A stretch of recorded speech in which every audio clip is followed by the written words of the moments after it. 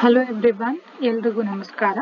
ನಾನು ಇವತ್ತಿನ ಈ ವಿಡಿಯೋದಲ್ಲಿ 2019ನಲ್ಲಿ ಕೇಳಿದಂತಹ ಕೇಸ್ ಸ್ಟಡಿ ಕ್ವಶನ್ ಅನ್ನ ಸಾಲ್ವ್ ಮಾಡ್ತಾ ಇದ್ದೀನಿ. ಯೂನಿಟ್ ಬಂದ್ಬಿಟ್ಟು ವ್ಯಾಲ್ಯೂಯೇಷನ್ ಆಫ್ ಶೇರ್ಸ್. ಓಕೆನಾ? ಸೊ ಐ ಥಿಂಕ್ 2-3 ಇಯರ್ಸ್ ಅಲ್ಲಿ 2019 ಅಥವಾ 17 ಇಯರ್ ಅಲ್ಲಿ ಈ ತರ ಕ್ವಶನ್ ಏನಪ್ಪಾ ಅಂದ್ರೆ ರಿಪೀಟ್ ಆಗಿದೆ. Okay, so see here the question.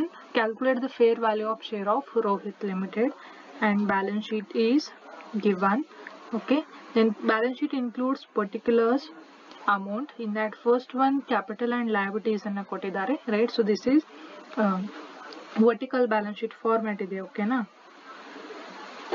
So idralli capital and liabilities kottidare. 10% 8,000 preference shares of ₹100 each, 8 lakh ರೂಪಾಯಿ ಅನ್ನ ಕೊಟ್ಟಿದ್ದಾರೆ.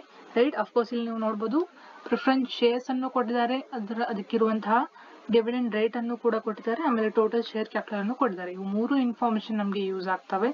Next 20,000 equity shares of ₹100 each ಇದೆ, ರೈಟ್. 20 ಲ್ಯಾಕ್ ಕೊಟ್ಟಿದ್ದಾರೆ. Then reserve and surplus 6 lac ಇದೆ, right. And debentures ಬಂದ್ಬಿಟ್ಟು 4 lac ಇದೆ. Then current liabilities ಬಂದ್ಬಿಟ್ಟು 2 lac rupees ಇದೆ. So total capital and liabilities ಬಂದ್ಬಿಟ್ಟು 40 ಲ್ಯಾಕ್ಸ್ ಇದೆ. ಇನ್ನು ಪ್ರಾಪರ್ಟೀಸ್ ಅಂಡ್ ಅಸೆಟ್ಸ್ ನೋಡಿದಾಗ ಸನ್ರಿ ಅಸೆಟ್ಸ್ 38 ಲ್ಯಾಕ್ ಇದೆ ಅಂಡ್ ಪ್ರಿಲಿಮಿನರಿ ಎಕ್ಸ್ಪೆನ್ಸಸ್ ಬಂದ್ಬಿಟ್ಟು 2 ಲ್ಯಾಕ್ ರೂಪೀಸ್ ಇದೆ. ಓಕೆನಾ? So total 40 lac. ಇನ್ನು ಅಡಿಷನಲ್ ಇನ್ಫಾರ್ಮೇಶನ್ ಅನ್ನ ಏನೇನು ಕೊಟ್ಟಿದ್ದಾರೆ ನೋಡಿ. ಫಸ್ಟ್ ಒನ್ ಬಂದ್ಬಿಟ್ಟು ನಾರ್ಮಲ್ ರೇಟ್ ಆಫ್ ರಿಟರ್ನ್ ಇದೆ, ರೈಟ್. ಇನ್ ಸೆಕೆಂಡ್ ಒನ್ ಬಂದ್ಬಿಟ್ಟು average profit before tax, right. So they used the word before tax. ಓಕೆನಾ?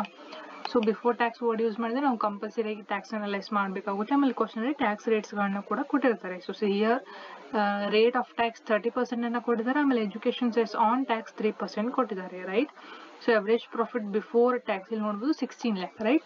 ಸೊ ಲಾಸ್ಟ್ 2 ವಿಡಿಯೋದಲ್ಲಿ ನಾವು ಸಾಲ್ವ್ ಮಾಡಿದಾಗ ಪ್ರಾಫಿಟ್ ಏನಾದ್ರು ಡೀಟೇಲ್ ಆಗಿ ಇನ್ಫಾರ್ಮೇಶನ್ ಕೊಟ್ಟಿದ್ರು, just like year wise information ಅನ್ನ ಕೊಟ್ಟಿದ್ರು, ಇಯರ್ ವೈಸ್ ಪ್ರಾಫಿಟ್ ಗಳನ್ನ ಕೊಟ್ಟಿದ್ರು. ಆ ಪ್ರಾಫಿಟ್ ಅಥವಾ ಇನ್ಫಾರ್ಮೇಶನ್ ಯೂಸ್ ಮಾಡಿ ನಾವು ಒಂದು ವಿಡಿಯೋದಲ್ಲಿ ಸಿಂಪಲ್ ಎವರೇಜ್ ಅನ್ನ ಕ್ಯಾಲ್ಕುಲೇಟ್, ಸಿಂಪಲ್ ಎವರೇಜ್ ಪ್ರಾಫಿಟ್ ಅನ್ನ ಕ್ಯಾಲ್ಕುಲೇಟ್ ಮಾಡಿದೀವಿ.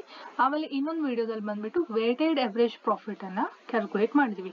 ಬಟ್ ಈ ಕ್ವಶನ್ ಅಲ್ಲಿ ಏನಪ್ಪಾ ಅಂದ್ರೆ ಸಿಂಪಲ್ ಆಗಿ ಅವರೇ ಎವರೇಜ್ ಪ್ರಾಫಿಟ್ ಅನ್ನ ಕೊಟ್ಟಿದ್ದಾರೆ, ದಟ್ ಇಸ್ 16 ಲ್ಯಾಕ್ ರೂಪೀಸ್ ಅಂತ ಹೇಳಿ. ಓಕೆನಾ? Then transport general reserve is 80,000 ಕೊಟ್ಟಿದ್ದಾರೆ. ಇನ್ ಯೂಶುವಲಿ ಕೇಸ್ ಸ್ಟಡಿ ಕ್ವಶನ್ ಅಲ್ಲಿ ಏನ್ ಹೇಳಿರ್ತಾರೆ ಅಂತಂದ್ರೆ ಕಮೆಂಟ್ ಆನ್ ದ ಸೇಮ್ ಅಂತ ಹೇಳಿ ಕೊಟ್ಟಿರ್ತಾರೆ, ರೈಟ್. ಸೊ ಸ್ವಲ್ಪ ಕೇಸ್ ಸ್ಟಡಿ ಕ್ವಶನ್ ಇರೋದ್ರೆ ನಿಮ್ಮ ಅನಾಲಿಟಿಕಲ್ ವ್ಯೂ ಅನ್ನ ಎಕ್ಸ್ಪ್ರೆಸ್ ಮಾಡಬೇಕಾಗಿರುತ್ತೆ. ನೀವೇನಾದ್ರೂ ಈ ಕ್ಯಾಲ್ಕುಲೇಷನ್ಗೆ ಸಂಬಂಧಪಟ್ಟಂತ ಇನ್ಫಾರ್ಮೇಶನ್ ಅನ್ನ ಕಮೆಂಟ್ ರೂಪದಲ್ಲಿ ಬರಿಬೇಕಾಗುತ್ತೆ. ಓಕೆನಾ? ಸೊ ನಿಮ್ಗೆ ಏನಾದ್ರೂ ಕಮೆಂಟ್ ಬರೋದು ಗೊತ್ತಾಗ್ಲಿಲ್ಲ ಅಂತಂದ್ರೆ ಈ 3 ಮೆಥಡ್ಸ್ ನಾವು ಕ್ಯಾಲ್ಕುಲೇಟ್ ಮಾಡ್ತೀವಲ್ವಾ, ಅದ್ರ ವ್ಯಾಲ್ಯೂ ಅನ್ನ ನೀವು ಬರೆದು, ಸೊ ಕಂಪೇರಿಟಿವ್ ಆಗಿ ಯಾವ ಮೆಥಡ್ ನ ಪ್ರಕಾರ ವ್ಯಾಲ್ಯೂ ಜಾಸ್ತಿ ಬರುತ್ತೆ ಈ ತರ ಬರೆದ್ರು ಕೂಡ ನಡೆಯುತ್ತೆ. ಓಕೆನಾ? ದೆನ್ ಫಸ್ಟ್ ಮೆಥಡ್, ಯೂಶುವಲಿ ಅವ್ರ ಕ್ವಶನ್ ಅಲ್ಲಿ ಏನ್ ಕೊಟ್ಟಿದ್ದಾರೆ, ಕ್ಯಾಲ್ಕುಲೇಟ್ ಫೇರ್ ವ್ಯಾಲ್ಯೂ ಅಂತ ಹೇಳಿ ಕೊಟ್ಟಿದ್ದಾರೆ. ಅಫ್ಕೋರ್ಸ್ ಫೇರ್ ವ್ಯಾಲ್ಯೂ ಕೊಟ್ಟರು ಕೂಡ ಫೇರ್ ವ್ಯಾಲ್ಯೂ ಫಾರ್ಮುಲಾ ಏನಿದೆ, fair value equal to net value plus yield value divide by 2 ಇದೆ, ಕರೆಕ್ಟಾ?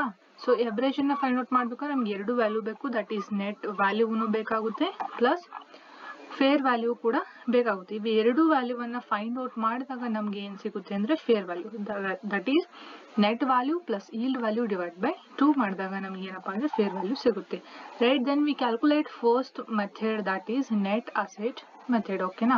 ಸೊ ನೆಟ್ ಅಸೆಟ್ ಮೆಥಡ್ ನ ಪ್ರಕಾರ ಫಾರ್ಮುಲಾ ಏನಿದೆ, that is value of a share equal to net assets available to equity shareholders divided by number of equity shares. Okay na?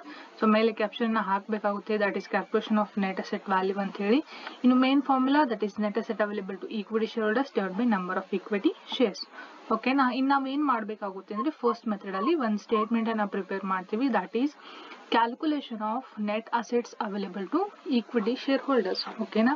then see here ಇದ್ರ format usually ಯಾವ ತರ ಇರುತ್ತೆ ಅಂದ್ರೆ total assets, so balance sheet ಅಲ್ಲಿ ಕೊಟ್ಟುವಂತ ಎಲ್ಲ assets ಗಳನ್ನ ತಗೋತೀವಿ, ಅದರಲ್ಲಿ ಔಟ್ಸೈಡ್ ಲಯಬಿಲಿಟೀಸ್ ಅನ್ನ ಲೆಸ್ ಮಾಡಿದಾಗ ನಮ್ಗೆ ನೆಟ್ ಅಸೆಟ್ಸ್ ಸಿಗುತ್ತೆ, right. So ಕಂಪಲ್ಸರಿಯಾಗಿ preference share capital ಕೊಟ್ಟಿದ್ರೆ ಅದನ್ನ ನಾವು ಲೆಸ್ ಮಾಡಿದಾಗ ನಮ್ಗೆ net asset available to equity share holders ಸಿಗುತ್ತೆ. ಓಕೆನಾ?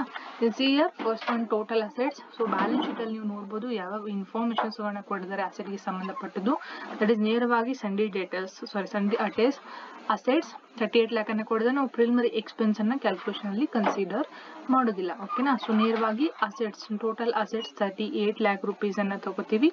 ಇದ್ರಲ್ಲಿ ಔಟ್ಸೈಡ್ ಲಯಬಿಲಿಟೀಸ್ ಯಾವ ಕೊಟ್ಟಿದ್ದಾರೆ ನೋಡ್ಬೋದು ನೀವು ಇಲ್ಲಿ. ಔಟ್ಸೈಡ್ ಲಯಬಿಲಿಟೀಸ್ ಡಿಬೆಂಚರ್ಸ್ ಇದೆ ಪ್ಲಸ್ ಕರೆಂಟ್ ಲಯಬಿಲಿಟೀಸ್ ಇದೆ, right. 4 lac plus 2 lakh, then here we get 6 lakh as a outside liabilities. Okay na? So total assets alli outside liabilities anna less ಮಾಡಿದ್ವಿ ಅಂತಂದ್ರೆ here we get net asset, that is 32 lakh rupees ಏನಪ್ಪಾ ಅಂದ್ರೆ ನಮ್ದು net asset value ಬರುತ್ತೆ, right? ಇನ್ ಇದರಲ್ಲಿ less preference share capital. Okay, ನಾನು ಮೊದಲಿಗೆ ಹೇಳಿದ್ದೆ ಕ್ವಶನ್ ಎಕ್ಸ್ಪ್ಲೈನ್ ಮಾಡುವಾಗ ಪ್ರಿಫರೆನ್ಸ್ ಶೇರ್ ಕ್ಯಾಪಿಟಲ್ ಕೊಟ್ಟಿದ್ದಾರೆ, ಅದಕ್ಕೆ ಸಂಬಂಧಪಟ್ಟಂತಹ ರೇಟ್ ಅನ್ನು ಡಿವಿಡೆಂಡ್ ರೇಟ್ ಅನ್ನು ಕೂಡ ಕೊಟ್ಟಿದ್ದಾರೆ ಅಂತ ಹೇಳಿ 8 lakh rupees ಏನಪ್ಪಾ ಅಂದ್ರೆ ಪ್ರಿಫರೆನ್ಸ್ ಶೇರ್ ಕ್ಯಾಪಿಟಲ್ ಇದೆ. ಆ 8 lakh ಅನ್ನ ಲೆಸ್ ಮಾಡಿದ್ವಿ ಅಂತಂದ್ರೆ ನಮಗೆ net asset available to equity share holder ಸಿಗುತ್ತೆ, ದಟ್ ಈಸ್ 24 lakh rupees. ಓಕೆನಾ?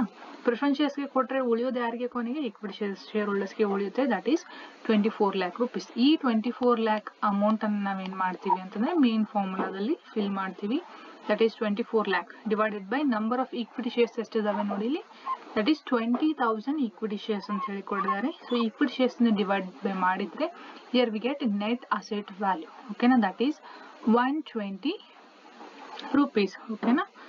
so this is first method, right? ಇನ್ನು next ಮೆಥಡ್ ಬಂದ್ಬಿಟ್ಟು that is yield value ಬರುತ್ತೆ. ಓಕೆನಾ? ಸೊ yield value ಅಲ್ಲಿ ಏನು ಕೊಟ್ಟಿರ್ತಾರೆ ಅಂತಂದ್ರೆ it is main formula of yield value method, that is calculation of yield value. Formula is value per share equal to paid up value of a share into expected rate of earning divided by normal rate of return. ಓಕೆನಾ? ಇಲ್ಲಿ paid up value of a share ಅಂತ ಹೇಳಿ ಕೇಳಿದಾಗ, right? So ನಾವಿಲ್ಲಿ ಮೂರು ವಿಷಯಗಳನ್ನ ಇಲ್ಲಿ ಪರಿಗಣನೆಗೆ ತಗೋಬೇಕಲ್ವಾ? ಫಸ್ಟ್ ಒನ್ ಬಂದ್ಬಿಟ್ಟು paid up value of a share ಇದೆ, second one expected rate of earning, in third one ಏನಪ್ಪಾ ಅಂದ್ರೆ normal rate of return. Usually ಎರಡು ಐಟಮ್ ನಮ್ಗೆ ಏನಪ್ಪಾ ಅಂದ್ರೆ ಮೇನ್ ಕ್ವಶನ್ ಅಲ್ಲಿ ಸಿಗ್ತವೆ, that is paid up value of share ಆಮೇಲೆ ನಾರ್ಮಲ್ ರೇಟ್ ಆಫ್ ರಿಟರ್ನ್. ನೀವು ಇಲ್ಲಿ ನೋಡಬಹುದು ಕ್ವಶನ್ ಅಲ್ಲಿ that is paid up value of a share. ಓಕೆನಾ?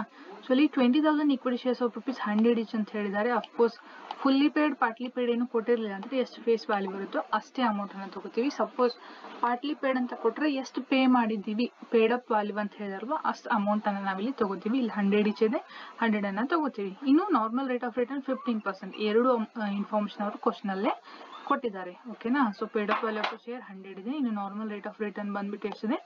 15% ಇದೆ. ಇನ್ನು ನಾವು ಇಲ್ಲಿ ನಮಗೆ ಬೇಕಾಗಿರುವಂತಹ ವ್ಯಾಲ್ಯೂ ಯಾವ್ದಪ್ಪ ಅಂದ್ರೆ ಎಕ್ಸ್ಪೆಕ್ಟೆಡ್ ರೇಟ್ ಆಫ್ ಅರ್ನಿಂಗ್ ಅನ್ನ ನಾವು ಫೈಂಡ್ ಔಟ್ ಮಾಡಬೇಕಾಗುತ್ತೆ.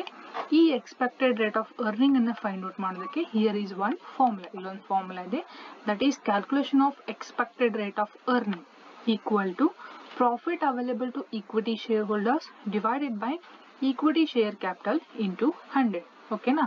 ಸೊ ನಾನು ಏನು ಹೇಳಿದೆ, ಎಕ್ಸ್ಪೆಕ್ಟೆಡ್ ರೇಟ್ ಆಫ್ ಅರ್ನಿಂಗ್ ಅನ್ನ ಫೈಂಡ್ ಔಟ್ ಮಾಡೋದಕ್ಕೆ ಒಂದು ಫಾರ್ಮುಲಾ ಇದೆ, that is profit available to equity share holders divide by equity share capital into 100 ಅಂತ ಹೇಳಿ. ಓಕೆನಾ? ಇನ್ನು ಈ ಕ್ವಶನ್ ಅಲ್ಲಿ ನಮ್ಗೆ ಏನ್ ಮಾಡಿದ್ದಾರೆ ಅಂತಂದ್ರೆ ಎವರೇಜ್ ಪ್ರಾಫಿಟ್ ಅಂತ ಹೇಳಿ ಇನ್ಫಾರ್ಮೇಶನ್ ಕೊಟ್ಟಿದ್ದಾರೆ 16 lakh. ಓಕೆನಾ? ಇಲ್ಲಿ ಬಿಫೋರ್ ಟ್ಯಾಕ್ಸ್ ಅನ್ನುವಂಥ ವರ್ಡ್ ಇದೆ, ಟ್ಯಾಕ್ಸ್ 2 ರೇಟ್ ಅನ್ನ ಕೊಟ್ಟಿದ್ದಾರೆ, ಆಮೇಲೆ ಟ್ರಾನ್ಸ್ಪೋರ್ಟ್ ಜನರಲ್ ರಿಸರ್ವ್ ಅನ್ನ ಕೊಟ್ಟಿದ್ದಾರೆ. ಸೊ ದಟ್ ಈಸ್ ವೈ ನಾವು ಇಲ್ಲಿ ಇನ್ನೊಂದು ಸ್ಟೇಟ್ಮೆಂಟ್ ಅನ್ನ ಪ್ರಿಪೇರ್ ಮಾಡ್ತೀವಿ ಇನ್ ದ ಸೆಕೆಂಡ್ ಮೆಥಡ್ ಅಲ್ಲಿ. ಏನಪ್ಪಾ ಅಂದ್ರೆ ದಟ್ ಈಸ್ ನಮಗೆ profit available to equity share ಸಿಗಬೇಕಂದ್ರೆ ಒಂದು ಸ್ಟೇಟ್ಮೆಂಟ್ ಅಲ್ಲಿ ಪ್ರಿಪೇರ್ ಮಾಡಲೇಬೇಕು, that is calculation of profit available to equity share holders. ಓಕೆನಾ? ಇದರಲ್ಲಿ ಮೊದಲಿಗೆ ಎವರೇಜ್ ಪ್ರಾಫಿಟ್ ಎಷ್ಟು ಕೊಡಿದಾರೋ ಅದನ್ನ ರೆಕಾರ್ಡ್ ಮಾಡ್ತೀವಿ, 16 lakh rupees. ಸೊ ಮೊದಲಿಗೆ ಏನ್ ಮಾಡ್ತೀವಿ ಅಂದ್ರೆ ಟ್ಯಾಕ್ಸ್ 30% ಅನ್ನ ಲೆಸ್ ಮಾಡ್ತೀವಿ. ಓಕೆನಾ? 16 lakh ಮೇಲೆ 30% ನೀವು ಫೈಂಡ್ ಔಟ್ ಮಾಡಿದ್ರೆ ಹಿಯರ್ ವಿ ಗೆಟ್ rupees 4,80,000 ಏನಪ್ಪಾ ಅಂದ್ರೆ ನಮಗೆ ಟ್ಯಾಕ್ಸ್ ಅಮೌಂಟ್ ಬರುತ್ತೆ. ಓಕೆನಾ?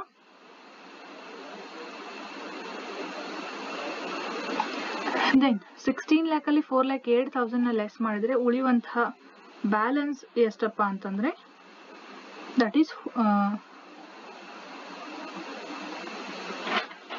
11,20,000 ಏನಪ್ಪಾ ಅಂದ್ರೆ ಬ್ಯಾಲೆನ್ಸ್ ಉಳಿಯುತ್ತೆ, ರೈಟ್? ಇನ್ನು ಸೆಕೆಂಡ್ ಒನ್ ನೋಡ್ಬೋದು ನೀವು, ಇನ್ಸ್ಟೆಡ್ ಆಫ್ ಟ್ಯಾಕ್ಸ್ ಏನಪ್ಪಾ ಅಂದ್ರೆ 30% ಹೇಳಿದ್ದಾರೆ. ಓಕೆನಾ? ನಾನು ಕ್ಯಾಲ್ಕುಲೇಟ್ ಮಾಡಿದ್ವಿ. ಎಜುಕೇಶನ್ ಸೆಸ್ ಆನ್ ಟ್ಯಾಕ್ಸ್ ಅಂತ ಹೇಳಿ ಕೊಟ್ಟಿದ್ದಾರೆ, ರೈಟ್? ಸೊ ಸೆಸ್ ಅನ್ನ ಏನಪ್ಪಾ ಅಂತಂದ್ರೆ ಟ್ಯಾಕ್ಸ್ ಅಮೌಂಟ್ ಮೇಲೆ ಟ್ಯಾಕ್ಸ್ ಆನ್ ಟ್ಯಾಕ್ಸ್ ಅಂತ ಹೇಳಿ ಕರೀತಾರೆ. ಸೊ ಟ್ಯಾಕ್ಸ್ ಅಮೌಂಟ್ ಮೇಲೆ ಏನಪ್ಪಾ ಅಂದ್ರೆ ಇಲ್ಲಿ ಕ್ಯಾಲ್ಕುಲೇಟ್ ಮಾಡ್ತೀವಿ, ಕರೆಕ್ಟಾ? ದಟ್ ಈಸ್ ನಮ್ದು ಟ್ಯಾಕ್ಸ್ ಅಮೌಂಟ್ ಎಷ್ಟು ಬಂದಿದೆ? 4,80,000. ಓಕೆನಾ? ಈ 4,80,000 ಮೇಲೆ 3% ಅನ್ನ ಕ್ಯಾಲ್ಕುಲೇಟ್ ಮಾಡ್ತೀವಿ, ದಟ್ ಈಸ್ ಎಜುಕೇಶನ್ ಸೆಸ್. ಓಕೆನಾ? 4,80,000 ಇಂಟು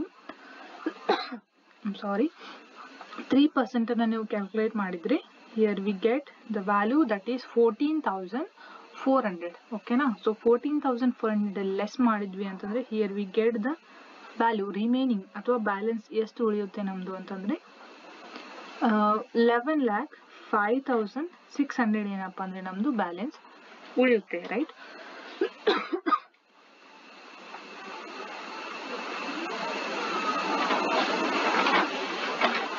ದೆನ್ ಕೊನೆಗೆ ಏನು ಮಾಡ್ತೀವಿ ಅಂದರೆ less transport to general reserve ಬರುತ್ತೆ. ಕ್ವಶನ್ ಅಲ್ಲಿ ಕೊಟ್ಟಿದ್ದಾರೆ 80,000 ಅಂತ ಹೇಳಿ. ಅದನ್ನು ನಾವು ಲೆಸ್ ಮಾಡಿದ್ರೆ ನಮಗೆ ಉಳಿಯುವಂತಹ ಬ್ಯಾಲೆನ್ಸ್ ಬಂದ್ಬಿಟ್ಟು 10,25,600 ಏನಪ್ಪ ಅಂದರೆ ಬ್ಯಾಲೆನ್ಸ್ ಉಳಿಯುತ್ತೆ, ರೈಟ್. ಇನ್ನು ಈ ಫಾರ್ಮ್ಯಾಟಲ್ಲಿ usually profit available to equity ಶೇರ್ಹೋಲ್ಡರ್ಸ್ ಅನ್ನ ಕ್ಯಾಲ್ಕುಲೇಟ್ ಮಾಡಬೇಕು ಅಂತಂದರೆ ಫಾರ್ಮ್ಯಾಟ್ ಯಾವ ಥರ ಇರುತ್ತೆ ಅಂತಂದರೆ, ಅಫ್ಕೋರ್ಸ್ ನಾನು ಮೊದಲೇ ಹೇಳಬೇಕಾಗಿತ್ತು. ಎವರೇಜ್ ಪ್ರಾಫಿಟ್ ಬರುತ್ತೆ, ಅದರಲ್ಲಿ ಟ್ಯಾಕ್ಸ್ ಇದ್ರೆ ಲೆಸ್ ಮಾಡ್ತೀವಿ, ರೈಟ್. ಕಂಪಲ್ಸರಿ ಆಗಿ ಟ್ರಾನ್ಸ್ಪೋರ್ಟ್ ಟು ಜನರಲ್ ರಿಸರ್ವ್ ಅನ್ನು ಟ್ರಾನ್ಸ್ಫರ್ ಮಾಡ್ತೀವಿ.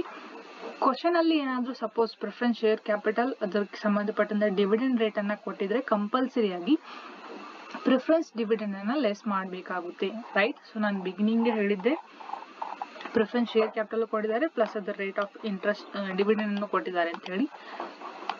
ದಟ್ ಈಸ್ ಶೇರ್ ಕ್ಯಾಪಿಟಲ್ ಬಂದ್ಬಿಟ್ಟು 8 lakh rupees. ಸೊ 8 lakh ಮೇಲೆ 10% ಅನ್ನ ಕ್ಯಾಲ್ಕುಲೇಟ್ ಮಾಡಿದ್ರೆ ಹಿಯರ್ 8 lakh ಮೇಲೆ 10% ಅನ್ನ ಕ್ಯಾಲ್ಕುಲೇಟ್ ಮಾಡಿದ್ರೆ here we get the preference dividend as ₹80,000.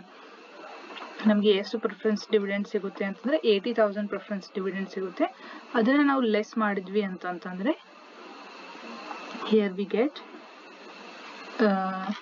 9,45,600 ಏನಪ್ಪಾ ಅಂತಂದ್ರೆ ನಮಗೆ profit available to equity share holders ಸಿಗುತ್ತೆ, ಓಕೆನಾ. 9,45,600 this is what profit available to equity share holders.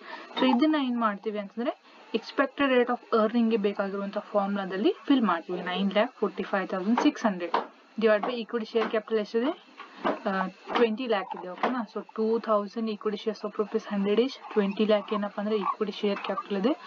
ಅದನ್ನ ನಾವು ಇಲ್ಲಿ ಫಿಲ್ ಮಾಡಿ ಇಂಟು 100 ಮಾಡಿದ್ರೆ here we get the rate that is 47.28 ಏನಪ್ಪ ಅಂದ್ರೆ ನಮಗೆ ಎಕ್ಸ್ಪೆಕ್ಟೆಡ್ ರೇಟ್ ಆಫ್ ಅರ್ನಿಂಗ್ ಸಿಗುತ್ತೆ, ರೈಟ್. ಸೊ ಮೇನ್ ಫಾರ್ಮುಲಾದಲ್ಲಿ ನಮಗೆ ಯಾವ ವ್ಯಾಲ್ಯೂ ಬೇಕಾಗಿತ್ತು ಎಕ್ಸ್ಪೆಕ್ಟೆಡ್ ರೇಟ್ ಆಫ್ ಅರ್ನಿಂಗ್. ಅದನ್ನ ಏನ್ ಮಾಡಿದ್ವಿ 2 ಸ್ಟೆಪ್ ಫಾಲೋ ಮಾಡಿ. ದಟ್ ಈಸ್ 2 ಸ್ಟೆಪ್ ಏನಪ್ಪಾ ಅಂತಂದ್ರೆ calculation of profit available to equity share holders ಅನ್ನು ಫೈಂಡ್ ಔಟ್ ಮಾಡಿ. 2 ಸ್ಟೆಪ್ ಅಲ್ಲ, okay.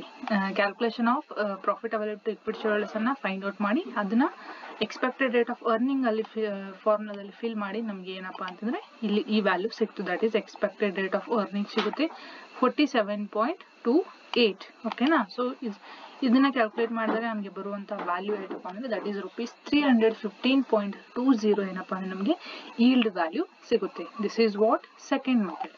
Main formula, right. Second ಅಲ್ಲಿ ಏನ್ ಮಾಡ್ತೀವಿ ಅಂದ್ರೆ ಎಕ್ಸ್ಪೆಕ್ಟೆಡ್ ರೇಟ್ ಆಫ್ ಅರ್ನಿಂಗ್ ಅನ್ನ ಕ್ಯಾಲ್ಕುಲೇಟ್ ಮಾಡ್ತೀವಿ, ರೈಟ್.